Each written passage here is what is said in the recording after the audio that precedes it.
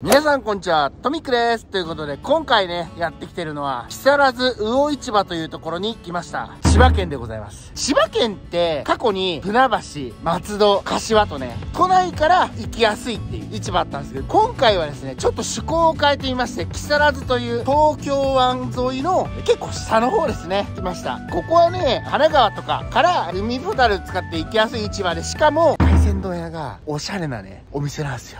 っていうので、デート向きのね、市場巡りということで、まずは魚市場、そして飲食店見ていくので、ぜひグッドボタンお願いします。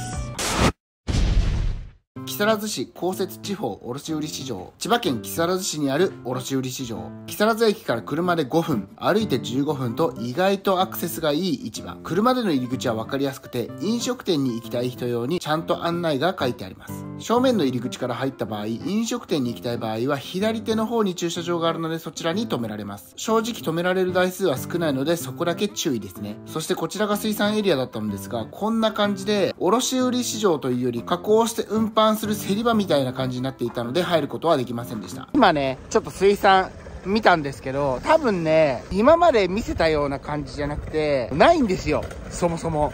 競り場とか、あともう運搬とかそういう用の市場っていう感じですね。中の感じが。いよいよ次は、食堂街のところ行きたいと思います。さっきね、軽く一周したんですけど、マジで雰囲気がね、全然違うんですよ。飲食店は先ほどの駐車場の真向かいの道をまっすぐ向かった左手に、でっかく書いてあるお店ですね。2軒かな？PIXTAと魚屋。PIXTAは9時からで、同日祝が8時から。魚屋は7時からやってますね。てか、同日祝日やってんのか。ちなみにどちらも15時で閉まっちゃうので、そこだけ注意ですね。すげえな。さらに奥に進んだところにある2軒がそうです。てか洒落てるな。雰囲気もいいですね。メニューは物によってだいぶ変動するタイプ。1000円から2000円くらいと、観光市場基準で見ると安め。市場飯基準で見ると高めとちょっと微妙なライン。まあ洒落てるからいいでしょう。店内はおしゃれなカフェみたいな感じ。お一人様なのでカウンターに通されました。お、プレミアム食った丼。海鮮丼にしようと思ったけど、これは数量限定なのでこれにします。普通の食った丼にイクラがかかってるだけかな。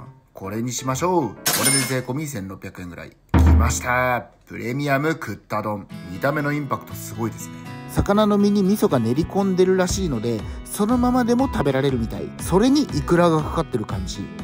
丼は茶碗サイズ。だけどおそらく量は並の海鮮丼と同じくらいかな。だからネタが爆盛りに見えるというやつか。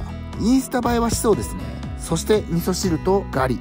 早速いただきましょう。せっかくなので醤油をかけずにいきます。ブリ系統の魚とアジとかそこら辺の魚かな。味噌も癖もない感じで非常に食べやすい。米はしっかりとした温かい白米。刻み海苔が入っていて、ネタとの間に綺麗に大葉が敷いてあるので干渉はしてないです。そして味付けとかなりマッチしています。イクラもしっかりプチプチ。そしてこの味噌汁も出汁が効いていて美味しいです。お店が洒落ているだけじゃなくて丼物まで美味しいのはいいですよね。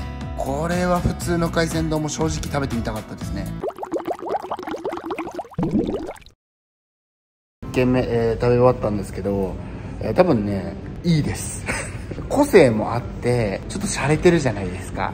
で、量もまあまああったんで食べ応えはねすごくあったと思います。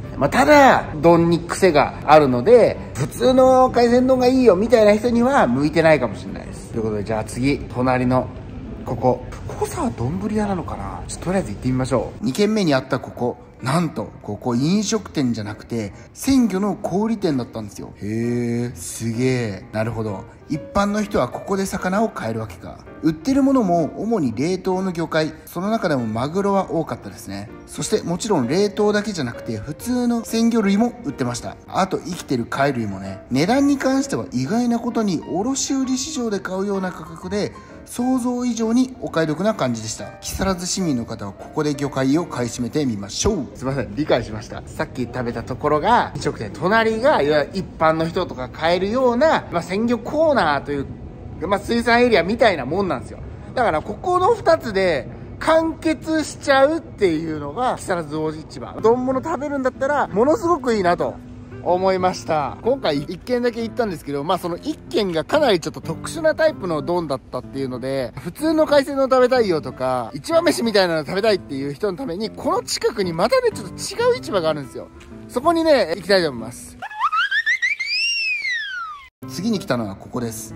まあ市場ではないですけど、厚生水産という浜焼きができる場所です。ここの隣のいきいき亭で海鮮丼やお寿司が食べられるみたい。ちなみに駐車場はあるんですが有料です。60分200円とまあ高くはないですけどね。ただここで食事をすると1時間無料になるみたい。ちなみに中はこんな感じで、主に浜焼きで使う貝を買えるのかなって感じ。値段に関しては単品でこれなのか、浜焼きで確実にやる値段なのか、そこがちょっとわからないのでなんとも。ただ見た感じ浜焼きじゃなくても買って帰るだけでもできるみたいですね。そしてここいきいき亭という海鮮飲食店、浜焼きもできて海鮮丼も食べれるお店。そしてここに来たらこれに顔をはめて写真を撮りましょう。写真を撮るときはエビが焼かれてる気持ちになった顔をすると面白そうですね。ちなみにこれがメニューですね。かなりいいお値段ですね。まあ観光地価格で言うとまだ緩い方じゃないかな。多分これ浜焼きで持っていくよ。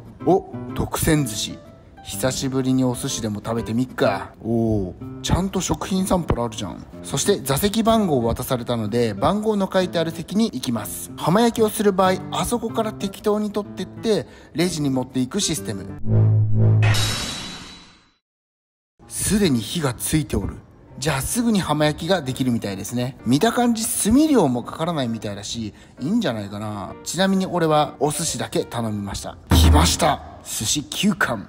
まあなんというか何も言えねえ。全体的にでかいな。まあ美しい寿司とは言えないけどネタも大きいんで、寿司頬張りたい人にはいいんでねえかな。早速いただきましょう。せっかくサラダがあるからサラダから。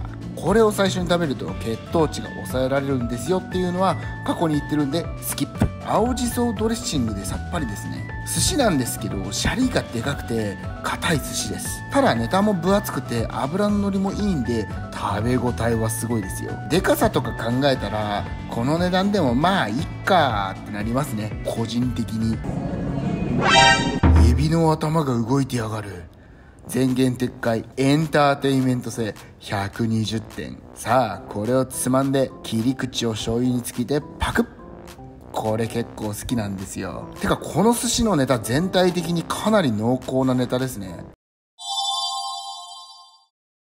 今回はですね、おしゃれな海鮮丼と浜焼きができるところのお店のお寿司を食べました。1軒目も2軒目も、用途次第によっては全然ありだなと思いましたね。っていう感じなので、木更津ね、結構ね、いいところいっぱいあるので、潮干狩りもできるし、近所に住んでるよとか、あ、そういえば海ほたる経由したらすぐだわ、みたいな神奈川県民の方とか、聞きやすいと思いますので、ぜひ来てみてはどうでしょうか。みんながね、毎回見てくれて、グッドボタンを押してくれるおかげで、市場巡り継続できるので、これからも市場巡り継続のために、ぜひグッドボタンとチャンネル登録お願いします。